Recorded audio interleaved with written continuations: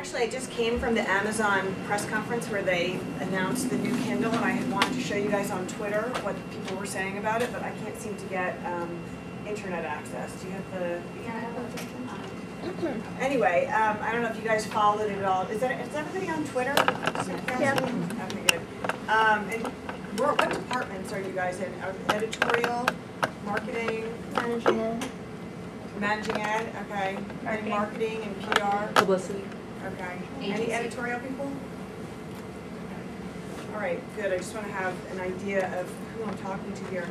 Anyway, so the Amazon press conference, they announced this new, bigger Kindle. It's $489, I think, which is sort of shockingly expensive if you ask me. But I do think that it has a chance of, maybe infiltrating the universities and maybe, getting into that market, which I think is needed, necessary. So anyway, I'll call that up later when I get to record. So this slide, I did just a few slides, and then I'll go to a Q&A. This is not far from the picture of what it looked like, and it was not that long ago, as Carol Faust can attest, because she was one of my bosses a long time ago.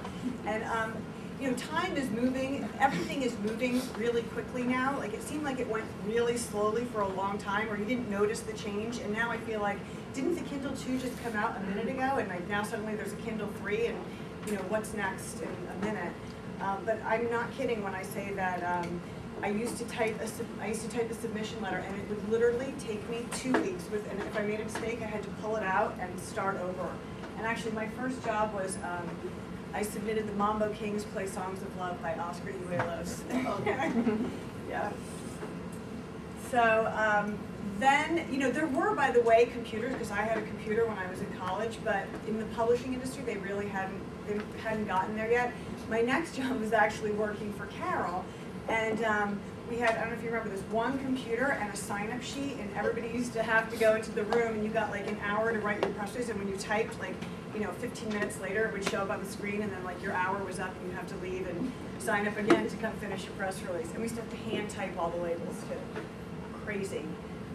Then by, say, the early to mid 90s, I was working at Warner Books, which is now Hachette, and they got the first desktop computers in a major publishing house that I know of, and we got Macs. Everyone got Macs, but believe it or not, we didn't have email yet. But it did transform our jobs. You could write your press release at your desk. You didn't have to type labels over and over again. And that was a big part of how we spent our day. And then a few years later, maybe the early to mid 90s, we got email, and email definitely changed, the way we work. I feel like it's, it's on fast forward now. We're just running really fast. Anyway, communication and the way we did our jobs, I would say, dramatically changed in the early to mid 90s once we got email at our desks. We were still doing traditional marketing through, the old media, the New York Times, and at the time it wasn't Oprah, it was the Phil Donahue show. But it was, it was pretty traditional stuff. The platforms, hadn't changed in many, many years. Then, come around, I guess, the early, the 2000, 2001, I remember for the first time hearing about Friendster, and I remember authors on Friendster actually in maybe 2002, 2003, and I remember the first time I ever heard an author really work it was Josh Kilmore Purcell, and that was maybe 2004, 2003, 2004, and he did a big MySpace page, and he put a widget on there with a chapter of his book, and he did some kind of contest. If you put his widget onto your MySpace page, you got, actually it was a signed bookplate, because I remember thinking, people are actually doing this for a signed bookplate, but that was meaningful to them. But anyway, things started changing. Like suddenly I didn't feel so dependent on, it seemed like there were, everyone's saying, it's ending, it's changing, people feel nervous, but I feel excited about it. I feel like there's more opportunities cropping up all over, whereas it used to just be, us on the begging end asking the media to do something for us. Now suddenly you have all these opportunities to do it yourself, whether it's on your blog or the author's blog. We're not so dependent, the power is shifting. And I felt that a few years ago. I wasn't able to distill it the way I am now, but a few years ago, I definitely felt the earth moving. And I remember I went and I spoke to Jane Friedman about it, who's one of my mentors, and she said, you know, don't look for a new job, create something new. And that was actually when I started the job that I'm in now, which is a lot of fun because nobody's ever done it before, so I'm sort of making it up as I go along. Now, you know, I saw this, which was, I don't know if you guys all saw this, but Ashton Kutcher has more followers, and this was actually a few weeks ago, than CNN, and that to me really epitomizes the way it shifted. So suddenly, this person can have more direct contact. Like he's no longer, you know, the media is no longer in control of his message. He can say whatever he wants to say directly, and that's, you know, that's a really profound shift for all of us. You know, but I feel like it's more exemplified even by somebody like Gary Vaynerchuk, because the media made Ashton Kutcher, but Gary Vaynerchuk, he came from nowhere. You know, he was a Russian immigrant working at a liquor store and created his own, you know, video blog and website early on, and just pumps out tons of good content. And he's growing at a rate, this was actually a week old, of 10,000 followers on Facebook a day. And, you know, his fans are rabid and he can communicate with them directly. So, you know, he's no longer dependent on a TV station to put up his show or a newspaper to do his story. He can do it himself. So that to me is really exciting, and it's a huge opportunity that all of us and all of our authors can take advantage of.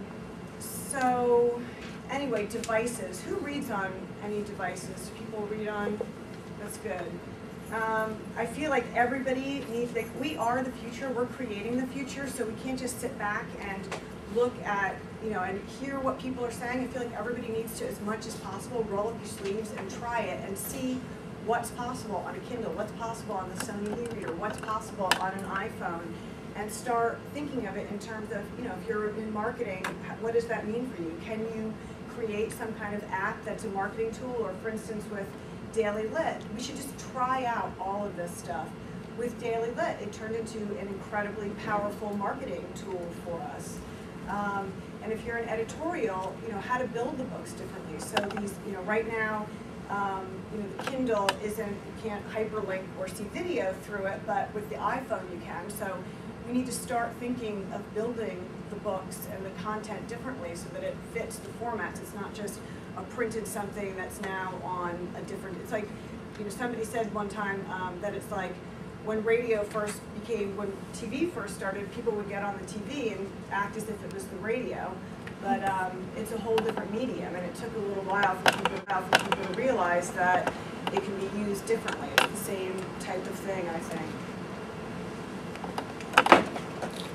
So I would just, you know, like to put a big plug in for everybody to try all these things. Sign up for DailyLit, educate everybody you know, sign up for, you know, start different blogs on different platforms, see what they're like so you know, you can educate your bosses, you can educate the authors, and you can speak from firsthand experience, not to mention it's fun. But we should all be testing out all these things and evangelizing and be part of, you know, creating the future that's happening so quickly. It's exciting. I was going to say it's scary, but it's not scary, it's exciting.